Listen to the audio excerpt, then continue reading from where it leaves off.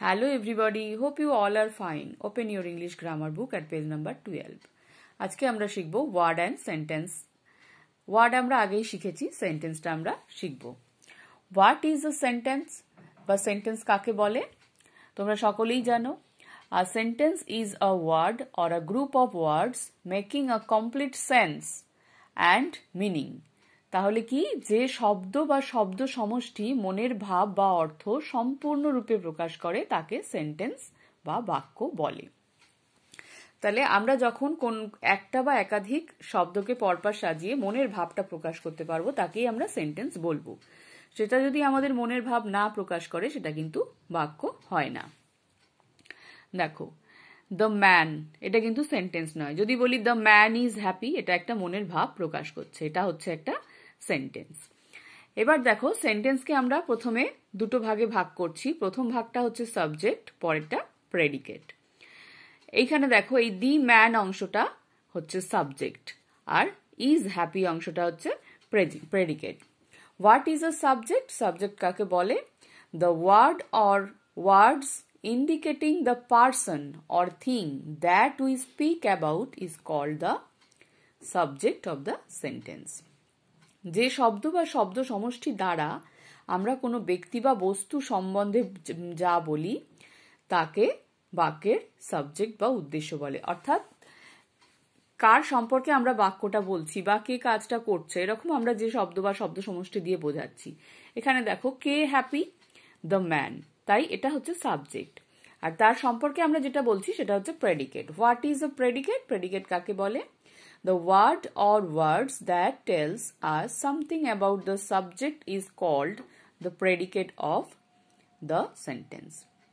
যে শব্দ বা শব্দ সমষ্টি সাবজেক্ট সম্বন্ধে আমাদের কিছু বলে তাকে বাক্যের প্রেডিকেট বা বিধেয় বলে। তাহলে দেখলাম আমরা এখানে। যদি পরেরটা দেখি, বলাই গোজ টু স্কুল। বলাই সম্পর্কে কথা বলা হচ্ছে, আর গোজ টু স্কুল অর্থাৎ বলাই কি করছে সেই সম্পর্কে বলা হচ্ছে। কাজটা কে করছে? বলাই, তাহলে হচ্ছে সাবজেক্ট। আর সে কি করছে? সে স্কুল যাচ্ছে, তাহলে এটা হচ্ছে প্রেডিকেট।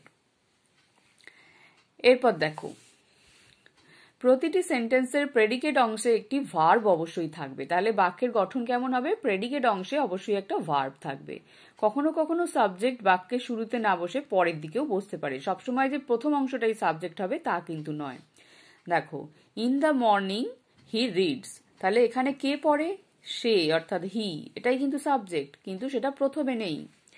আর প্রেডিকেট কোনটা? Reads in the morning. এখানে তোমাকে কিন্তু সাজিয়ে নিতে হচ্ছে সাবজেক্ট প্রেডিকেট খুঁজে নিয়ে।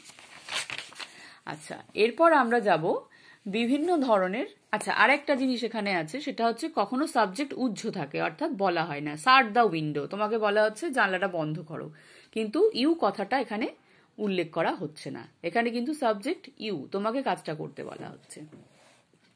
আচ্ছা, কাইন্ডস অফ সেন্টেন্স, সেন্টেন্সের বিভিন্ন ভাগ আমরা দেখব যে এখানে তোমাদের বইতে 3টে ভাগ তোমরা শিখবে, কিন্তু সেন্টেন্স অ্যাকচুয়াল 5 রকম হয়। অর্থ বা আমাদের মনের ভাব প্রকাশ করার জন্য সেন্টেন্সকে 5 ভাগে ভাগ করা হয়। এখন আমরা 3 প্রকার সেন্টেন্স সম্পর্কে জানবো। এই 5টি ভাগ হচ্ছে স্টেটমেন্ট বা ডিক্লারেটিভ, কোয়েশ্চেন্স বা ইন্টারোগেটিভ, অর্ডার বা ইম্পারেটিভ, এছাড়া আছে এক্সক্লামেটরি এবং অপটেটিভ সেন্টেন্স। সেই দুটো তোমরা বড় হয়ে উঁচু ক্লাসে শিখবে। দেখো, স্টেটমেন্ট বা ডিক্লারেটিভ সেন্টেন্স কাকে বলে? যখন আমরা কোনো কিছু বর্ণনা করি। দেখো, what is a statement or declarative sentence? Declarative বা স্টেটমেন্ট কাকে বলে? A statement or declarative sentence tell us something. It gives us different sorts of information. It ends with a full stop. তাহলে এই ধরনের বাক্য একটা ফুল স্টপ দিয়ে সবসময় শেষ হয়, এটা আমাদের তথ্য প্রদান করে। যেমন দেখো, আই হ্যাভ আ পেন, আমার একটা পেন আছে, এটা একটা তথ্য দিচ্ছে আমাকে, অর্থাৎ আমার কাছে একটা পেন আছে। প্রত্যেক ধরনের বাক্যের আবার দুটো করে ভাগ হয়, পজিটিভ এবং নেগেটিভ, অর্থাৎ হ্যাঁ বোধক এবং না বোধক। বোঝালো আমার পেন আছে। যদি বলি আমার পেন নেই, I have not a pen, আমার পেন নেই। এইভাবেই তোমরা প্রত্যেক ধরনের সেন্টেন্সে হ্যাঁ বোধক এবং না বোধক দেখতে পাবে। এরপর হচ্ছে কোয়েশ্চেন বা interrogative sentence. What is a question or interrogative sentence? A question or interrogative sentence asks a question. It asks us something It wants information. It ends with a question mark. তাহলে আমরা দেখলাম declarative sentence full stop দিয়ে শেষ হচ্ছে, question বা interrogative sentence প্রশ্নবোধক চিহ্ন দিয়ে শেষ হচ্ছে। দেখো প্রত্যেকটা বাক্যের শেষে আছে। তাহলে এটা আমাদের কোনো কিছু সম্পর্কে জিজ্ঞাসা করে, তথ্য চায়। দেখো, ইজ ইউর ফাদার ওয়েল? তোমার বাবা কি ভালো আছেন? অর্থাৎ আমার থেকে তথ্য চাইছে আমার বাবা ভালো আছে কিনা। এটাও কিন্তু পজিটিভ। নেগেটিভ কি হবে? Is not your father well? তোমার বাবা কি ভালো নেই? এটাও কিন্তু তথ্য চাইছে ভালো আছে কি নেই। ঠিক আছে, এরপর দেখো অর্ডার বা ইম্পারেটিভ সেন্টেন্স। অর্ডার বা ইম্পারেটিভ সেন্টেন্স কাকে বলে দেখো? An order or imperative sentence gives a command. It tells us to do something. It ends with a full stop. তাহলে অর্ডার বা ইম্পারেটিভ সেন্টেন্স কি করছে? আদেশ দিয়ে থাকে, অর্থাৎ এটা করো বা ওটা করো না, এই ধরনের আদেশ দিয়ে থাকে। এটি আমাদের কিছু করতে বলে। সবসময় যে করতে বলে তা না, অনেক সময় করতে বারণও করে বা নিষেধও করে। এটাও কিন্তু ফুল স্টপ দিয়েই শেষ হয়। দেখো, গো দেয়ার, ওখানে যাও, এটা পজিটিভ, যেতে বলছে। যদি বলে ওখানে যেও না, সেটাও একটা অর্ডার। ডু নট গো দেয়ার। ঠিক আছে, তোমরা এই ধরনের বাক্য সকলেই পড়েছো, সকলেই পরিচিত।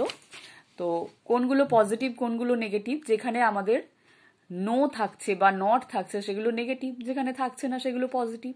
প্রত্যেক ধরনের বাক্যেই এভাবে আমরা নেগেটিভ আর পজিটিভ দুটো ভাগ দেখতে পাচ্ছি। তোমরা মন দিয়ে ভিডিওটা দেখবে এবং তোমাদের বইটা সুন্দর করে রিডিং পড়বে। আমার মনে হয় তোমরা সবাই বুঝতে পারবে। যদি কোথাও বোঝার সমস্যা হয় তো ক্লাসে জেনে নেবে। সবাই ভালো থাকবে। বাই।